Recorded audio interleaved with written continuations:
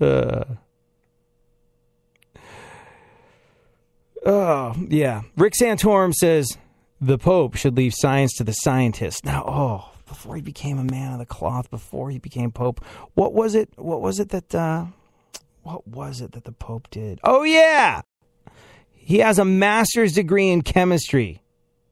He's actually a scientist. I can't even say the word. He's a scientist. When you're saying leave the science to the scientists, when you allow the Pope to talk about climate change, that's exactly what you're doing. He's a chemist. He has a deeper understanding of science than Santorum ever could have hoped to have in his tiny little pea brain. But yeah, Pope, who has a master's degree in chemistry, was a chemist before turning to the priesthood, has gotten pretty vocal about climate change.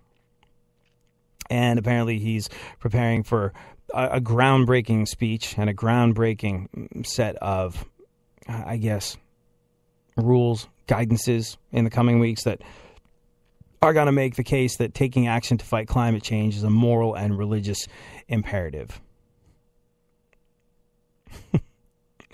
Santorum has gone on the record saying the church has gotten it wrong a few times on science. Oh, God. Oh, you're going after the religious vote. Don't you think you should shut the hell up about this? Don't you think you should? Well, I guess maybe it's because he's Catholic. I don't know. I think maybe he has to do a little papal bashing so that the largely Protestant religious right over here gets behind him. And like, he's still a man of the cloth, but he's a Catholic. Oh, well, he did, tell the Pope to shut the hell up about climate change. Maybe he's not so bad.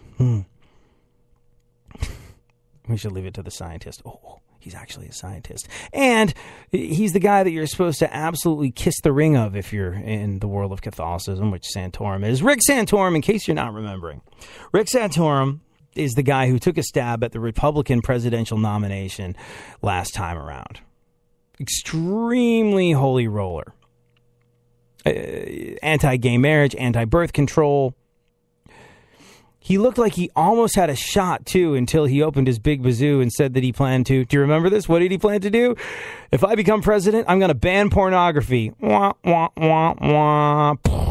Candidacy down in a fiery ball of failure to recognize that people like to fap it. Oh, God. This time out, he's wisely avoiding the rhetoric that he's going to ban pornography if he's elected. That guy. You remember Obama and Romney? And it looked like he might actually be a contender for a second when he was like, I'm going to ban pornography. Obama and Romney were laughing their asses off at that one. Millions of dollars in campaign money flushed directly down the toilet. You can hate on gays if you're on the right. You can hate on equality. You can hate on contraception. You can hate on abortion, all the above. And you can still get the support of the cross-burning, non-opposable thumb-having AR-15 hoarders in this country. But take away a man's God-given fat material to use in the privacy of his own home? Yeah, that's it for you. You're a wash.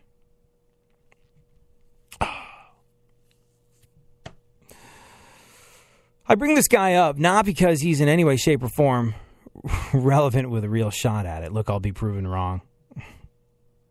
Day will be night, night will be day. Satan will be ice skating to work, and Rick Santorum will be our president, and I'll be like, what the hell?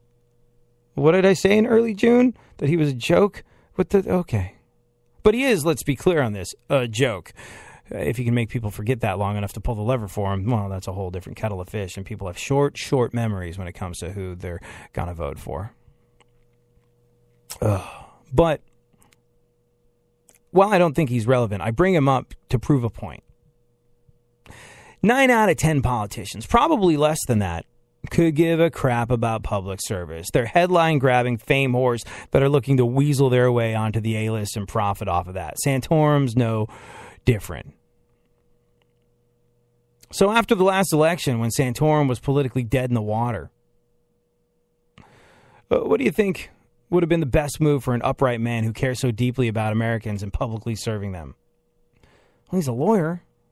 Maybe he could open up an advocacy group of some kind, a Christian advocacy group, or maybe he could just lick his wounds and continue to be a force in the GOP and regather himself for another run at presidency in a couple of years. No. What did he do after he lost the presidency last time out? He went straight into show business. He was attempting to make Dallas, Texas, the what did he call it? I think he called it the spiritual Hollywood, the religious, the Christian Hollywood. That's what Dallas was heading toward being when Rick Santorum lost last time out, and he was all for it. And so he made,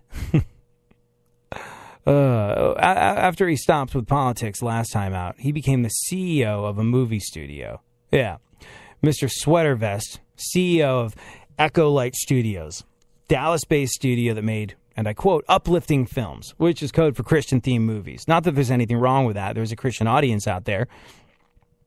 And he marked his first few months as CEO of this company by firing the two men who founded the studio and sued him for sabotage. Sabotage. You're sabotaging my Christian show business. It's not a very auspicious beginning, but I bring this all up because, like, okay. Do we want a failed Christian movie producer as our president? Yeah. He wanted to make Dallas the Hollywood of the faith and family movie market. Yeah. He put out this movie called The Christmas Candle, which had dismal reviews. Nobody went to watch it. If Santorum had any show business acumen, okay, I'm trying to be nice now, he would have just gone straight to DVD before Christmas. But no, he had, it was a giant bag of suck. Boring. Exactly. It's awesome because more than anything, I wanted to see this idiot fail. Not because he's a sanctimonious, homophobic piece of crap who doesn't respect the principle of keeping his church the hell out of my state, although that's a plus. No. The real win in watching Santorum fail as a movie producer was that it was watching karma catch up with a slimy loser who fame-whored himself into politics under the guise of public concern. Couldn't write a song, can't sing, can't act, can't write anything more interesting than legislation, yet still desperately want to be famous and rub shoulders with the elite? Get into politics. Make no mistake, Santorum's not a presidential candidate. He wants that Kardashian wet dream of being famous for doing nothing. No applicable skills or talent to entertain people. Politics. That's why I loved watching this two-faced lying piece of fame-whoring crap fail in the entertainment industry. You suck, Santorum. Quit. You're wasting people's money.